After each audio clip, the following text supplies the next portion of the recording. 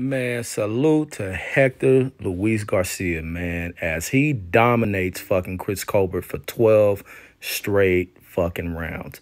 I mean, Chris is out here so flat-footed and couldn't get anything going. I knew this left hand was going to pay dividends for Hector Garcia, and it worked just like money, like I was calling it. Here's Chris throwing that right hand, leaving himself exposed, chin here, and bam, with the quick counter, you see fucking Garcia bringing that left hand, and it hit fucking Chris Colbert right in his tracks, knocking Chris Colbert all the way back. And Chris Colbert falling his ass. Ain't Chris Colbert sponsoring OnlyFans? Well, he got turned to OnlyFans tonight as he gets sat on his ass, and then he start positioning his legs up like a damn OnlyFans little whore ready to get stuck.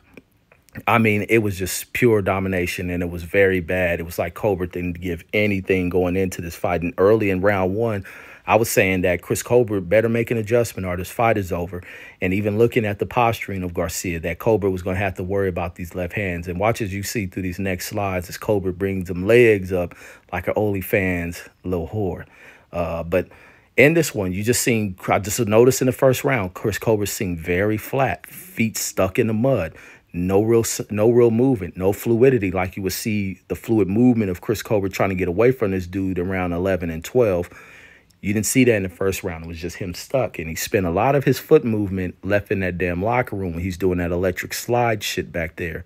And he came in here and went mentally absent in this fight. And Garcia was just so fucking elevated for this opportunity and what it would bring for him that he went out here and crushed Chris Colbert for 12 rounds. There's nothing else to really explain about this fight except pure domination. The only thing I thought was going to happen was going to be a knockout or a towel thrown there. That's how bad this fight was. Salute to the 13-day notice fighter, I think, or 3-week notice for Hector Luis Garcia, and how this opens so many doors to him. Salute to Al Haymon for giving this fighter the opportunity, because this ain't just an American sport.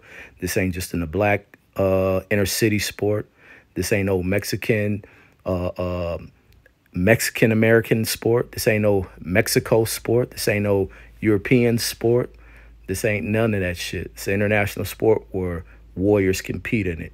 Salute to Hector Luis Garcia for being ready to take the phone call and step in there as a late replacement and elevating himself. That's all I got. Peace.